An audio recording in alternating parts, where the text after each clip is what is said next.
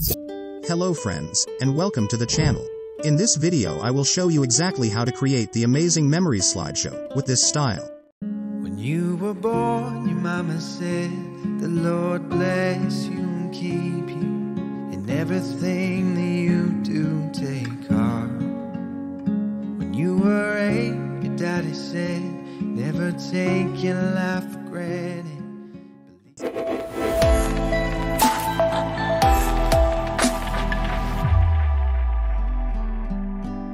So for you to understand well, I have divided this video into 3 steps. So make sure you don't miss any of the steps, and also before the end I will show you other smooth animations option to better your slideshow. So here is our first step. Drag all the images for your first scene, one after the other. So as you have seen, my preview has 3 scenes, yet it's the same skill you can use to create all of them, so I'll just teach you one example.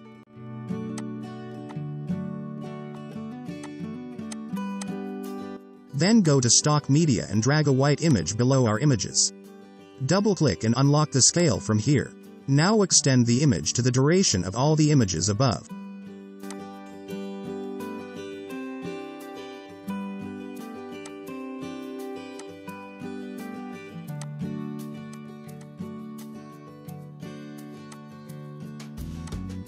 Double-click the first image and reduce the scale like this, around 65%.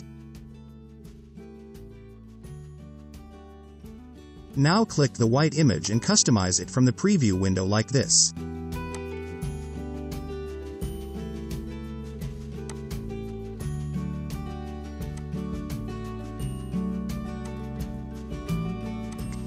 So you can also make different sizes like on this next image. Use Alt+C to go pan and zoom. So I will change this to custom, then crop it like this. Then OK. Again I will reduce the scale.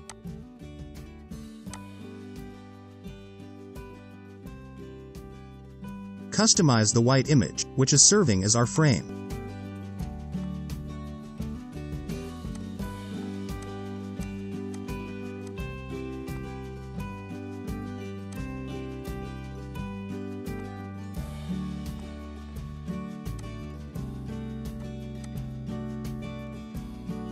I will fast forward the process on the remaining 3.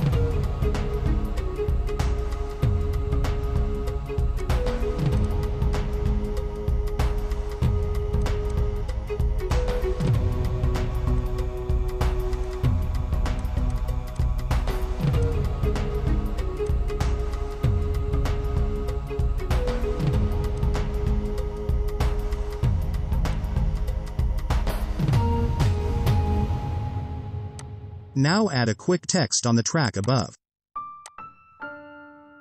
Extend it. Double-click the text and go Advanced.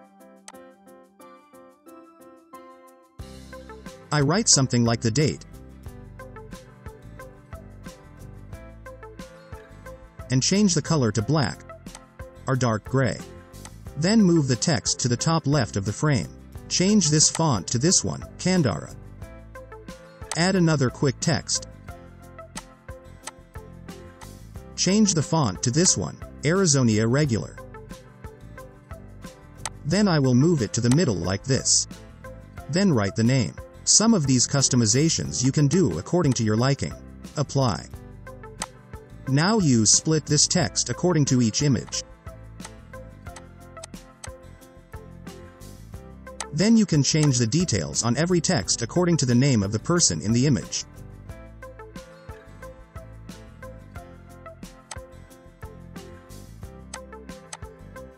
You also need to adjust the text size to fit the size of that specific image.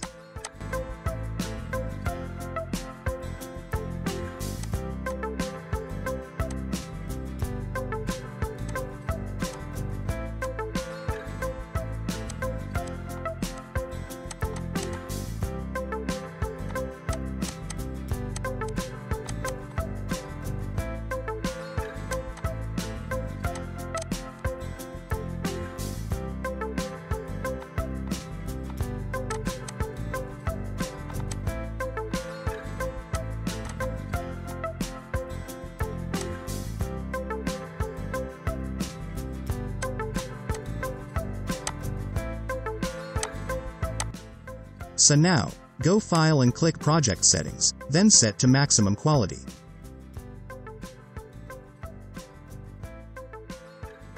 Then take the screenshots of all the images.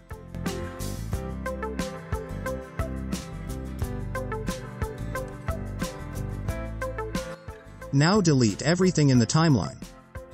Then I will drag this video here to use as a background. You can search for it on Pixels for free.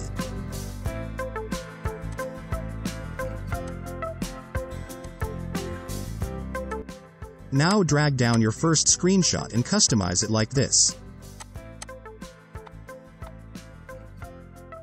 Take the following and customize it like this. Now watch as I do the other three.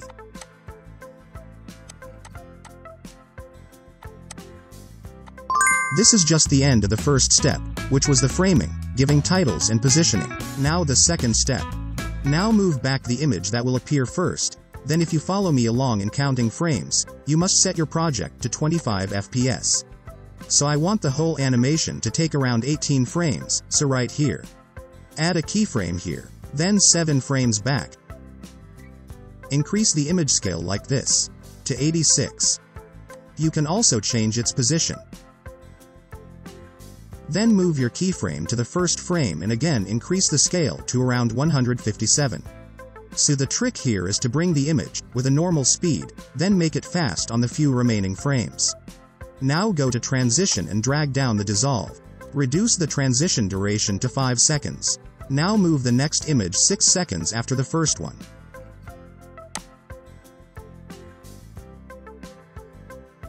So now I am going to repeat the same animation process to all the remaining images, so keep watching for the next important step.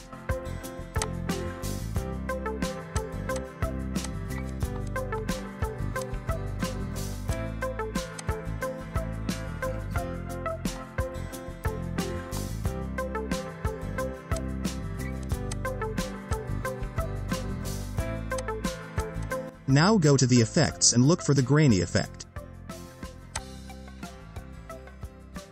Move it 3 seconds after this text. Double-click the effect and add a keyframe after the 7th frame. Set the intensity to 0.5. Then angle to 50 and then smoothness to 1. We are done with our effect, but before we close step 2, supposing you are creating this third scene. The first thing is to arrange your images like this. To save your time, I won't arrange them exactly.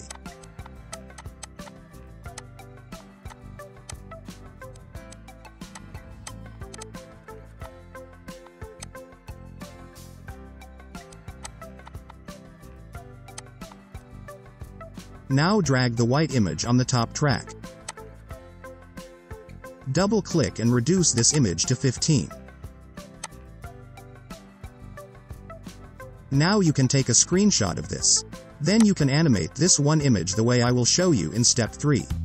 So this is just the end of step 2, and we have animated the background images and added the effect. On the step 3, now drag the screenshot images you need on the foreground of this scene. You can make them 2 like this, or 1, or even 3. For the animation of this image. Now in this version of Filmora, we can't ease in and ease out keyframes for smooth animations. So I would like to show you other animations which can be smoother, and even suit this kind of a slideshow, just as I promised earlier in this video. So here you double-click your foreground image and go Animation. Then select this option. Now here I have only checked 4 presets which can suit this type of slideshow in a better way. That's zoom in to the bottom and zoom in to the top. To the left and to the right too. You can still try other ones and see which ones can fit the best. So I will just use zoom in for this example. Now before the preview, let's cut everything on the same frame. Then add a dissolve transition on the top image. Then make it 6 seconds. Now copy and paste it on other images. Let's render for a smooth preview. If you got any value from this video, friends, just give a like and kindly subscribe.